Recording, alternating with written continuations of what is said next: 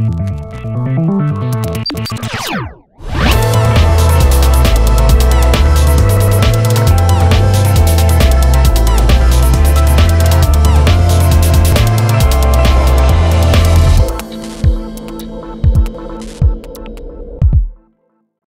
welcome to Flite Test. I'm Josh. This is Josh. Hi. And today we have E-Flite electric retracts. And what we're going to do is what we have done is we are going to put these things on a plane that they weren't necessarily meant for. Yeah, never designed for it.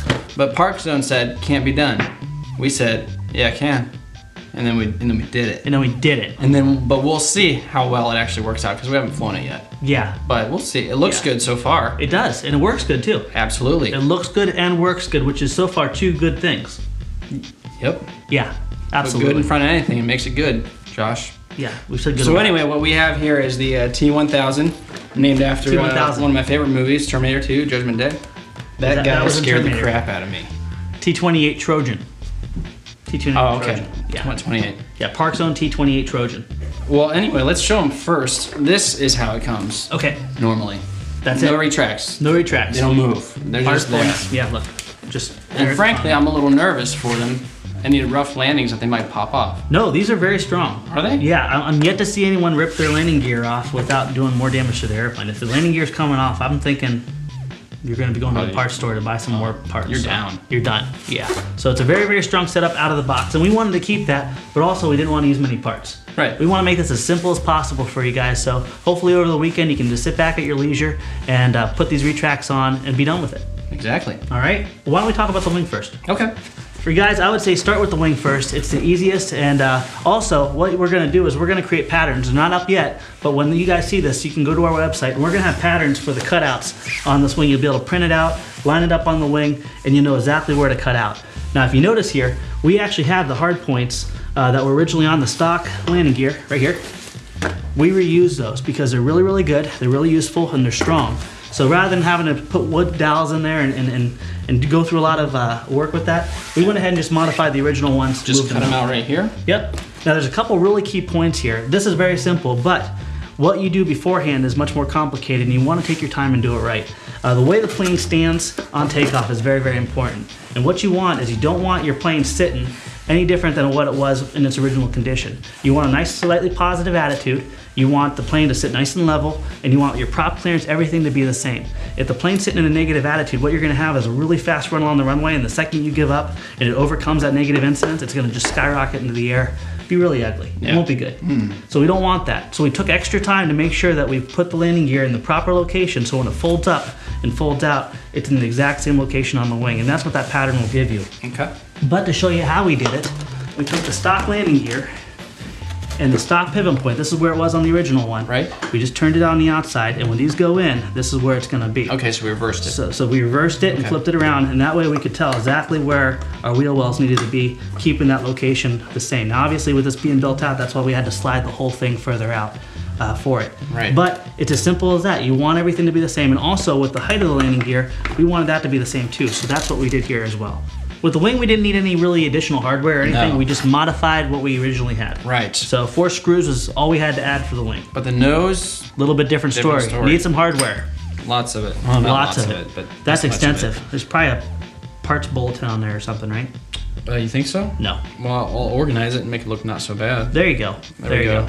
All right, so what we're gonna use is rather than going the complicated way and making all these complicated mounts like our first attempt, we're gonna use leverage and the plane's natural strong points to put the nose gear in. Right. All right. Not to put any stress on any of our important hardware or anything like that. Exactly, because the last thing you want to do is modify an airplane and go out in the field and break it. And break it in front of everybody to mock you. They will laugh. They will laugh at you viciously.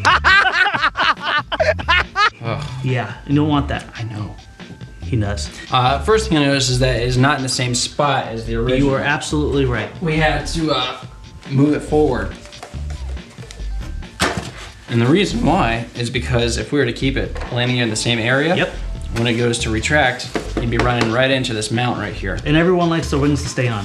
That's exactly right. Yeah. So we decided to keep the mount. Strong landing gear and wings staying on. Two good things. It's a good idea. Yeah. Okay. So that's what we did. We had to move it forward, but once the gear's sucked up, it doesn't look any different. It looks really, really nice. And even on the ground, aesthetically, yeah, it aesthetically looks great. I know. So it's no not a big simple deal. word. Yeah, it's a hard word. But what we did is we did have to mark it and do some cutting in two different ways.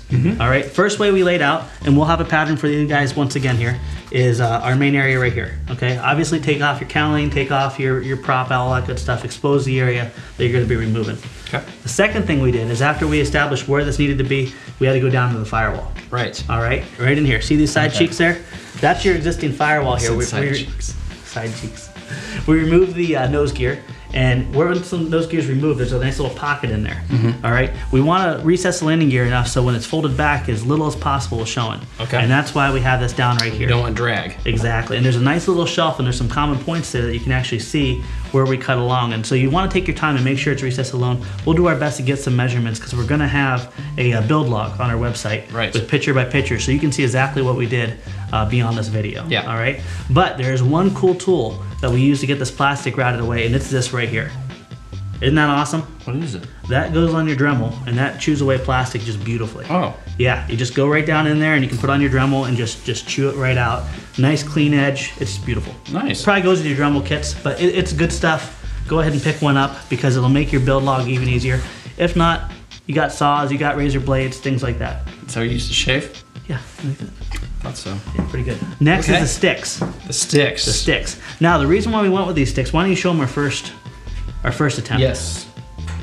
It was a failed attempt because you can see it's broken. We got mad and we crushed it. Yeah. Our first attempt was actually to make a plate that would sit down in here without cutting through this firewall, would sit down in here and then fasten on both these sides. The problem is if you have a landing gear and you have a hard landing, all that force bending back, the only thing gluing and holding it to the structure is going to be just the sides here and here. Right. All right? It's strong and it'll probably hold as long as you make nothing but nice landings. But we don't do that at Flite Test. We don't live in a perfect world. No, we don't do that here. No, we don't do that. So what we did is we use these longer sticks. There's a nice hard point underneath here that you can't see right now, but trust me, it's there. And you can actually extend those sticks under there and extend them there. It'll be right underneath the hard point of your wing. All right? Now that's your lever. Okay. Your fulcrum is going to be right up on this firewall. And right underneath the firewall, you can actually drill 2 holes. And that's where we use zip ties. That's where you use the zip ties, right there. Zip ties? Yep, you zip tie that sucker in, so this is really, really strong, okay? Now, the stock push rod, because we moved it forward, is not gonna work. You gotta use a longer push rod. So this probably is the only thing you need to go to the hobby store to pick up. Okay. Besides your retract kit. So all in all, it's a very, very simple build. Take your time, do it right, measure, do your cutting just once. You don't wanna cut through your wing and everything. Yeah, speaking of cutting, you wanna make sure whatever kind of plane you have, take into consideration, I'm so sorry. Are you? Take into consideration the thickness of your wing, make sure you don't cut all the way through. Yeah. Because that's a bad day. That is a big deal. Oh, you know what? We should probably check the CG on this to make sure that's the same as the original. That is brilliant. That is brilliant. And luckily, we have a stock one as you saw earlier. So why don't we go ahead and measure that? We got 2.5 inches back. Let's go ahead and flip it upside down. Right there, and this has the battery in it. So that's where that one is. Okay. All right, you have this one with the battery in it. All the way forward, just like the other one.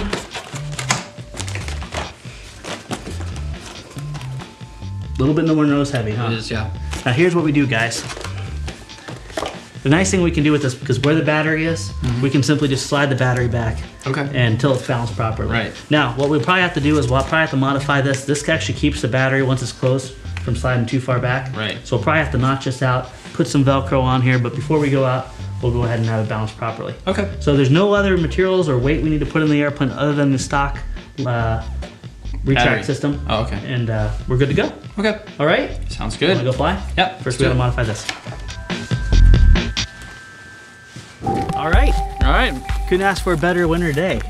That's for sure. This is January, people. Yeah, it's nice too. This is crazy. Well, basically we're gonna main it, right? Yep. We've never flown it yet, so all my talk about it being strong and working perfectly is totally about worth what I said. Yeah. So now we're gonna try it out and see if I'm a liar or not.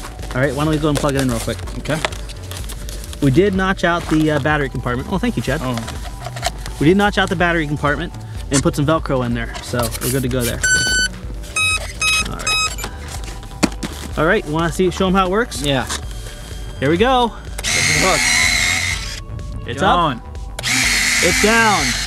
And from a different angle. It's up. It's down. Okay. You like that? Well, that's about it. Thanks for watching, everybody. No, we're gonna fly now. Oh, that's it. All right. All right. We checked all our controls here, and we're good to go there. And the wind is calm. Yeah, no wind whatsoever. Let's go that way. All right, let's go. That was a real eventful takeoff. Really and there you go, guys. Flies hands off. Hands off. Totally like, let me see if I can need to trim it out. There we go. It flies just like a stock Trojan right now. It's great. Let's go ahead and suck up the gear real quick. Ready? Okay. There it goes. Wow. That was pretty smooth. You saw it didn't even pitch, did it? Yeah. Yep. CG still feels the same. Wow. And it looks, look how much cooler it looks too. It looks awesome. It looks awesome. Yeah, nothing bad about this. This is a great mod. Want to go down again? Okay.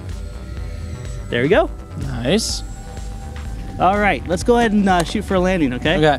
We'll go ahead and drop the gear. And we're intentionally landing it on the gravel. Yes. Because it's sure to be rough. Well, we want to make rough it rough. than, yeah.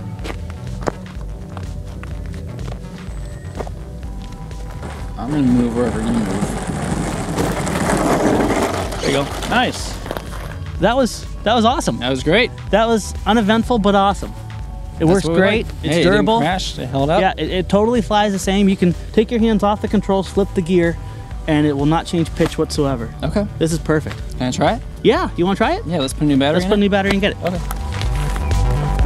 All right, man. Okay. You're gonna love this. I hope so. All right. I want to give you control. Go ahead and cycle the controls there. You feel good? All right. Let's do it. Okay. Nice takeoff. Thanks.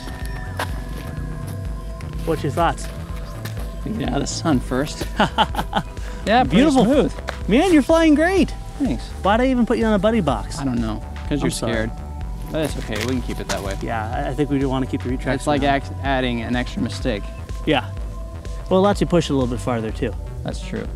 Man, you're doing great. Thanks. Should I pop up the... Yeah, go for it.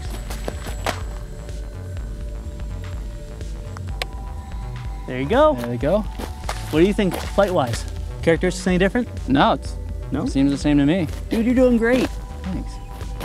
I put it right into the sun. That's okay. I got it. Well, do you want to try landing or? Yeah. Okay, Yeah, let's here. give it a shot.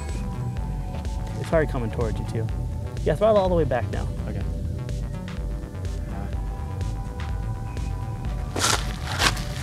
There you go, just bring it on by you. A little back pressure. Beautiful, man. That was not beautiful. Hey, no, that was beautiful. And here's the thing. We said the landing gear was strong. You landed it. It's still there. I think we need to go inspect it now. What do you say? Okay. All right, let's do it. Man, that was awesome. It was not real awesome. Well, let's check and see if we have any damage. You got it? Yeah, I'll go ahead and cycle it. All right. Looks good. And all right. we check in here. No, nothing broken. It's perfect. I'm gonna go ahead and kill that battery real quick. Let's drive you crazy. That was awesome, brother. I was trying to get it back over top of the driveway, and it wasn't as nice as I wanted it to be. You know what? Here's the thing: is for people getting into 4-channel flying, that's a typical landing. You know, for your first couple of experiences, and you got it on this narrow driveway. You got it really close, man. And the hard thing is, we always talk about using the aileron, pushing it towards low wing. There's really no trick for rudder, but your rudder's backwards too. Okay. And when you get down to that last little bit, you do got to use your rudder to kind of steer the plane and crab it over. So you did a landing on a 4-channel plane that you've never flown before going towards you. I think that's pretty darn awesome. Is still intact. I'm working. And the landing gear, and you stress test the landing gear. You wanted to see how it was, and I stressed it out. That's for sure. Yeah, that was a good rough landing, but no damage to the plane, no damage to the gear. That's what we wanted. It's a winner. All right, we want to thank you guys for watching. Thanks Horizon Hobby for sponsoring this episode. You can go to our website, flitetest.com. Check out our forum. I want to get you up in the air with this again. Let's just do it. All right. See you next time.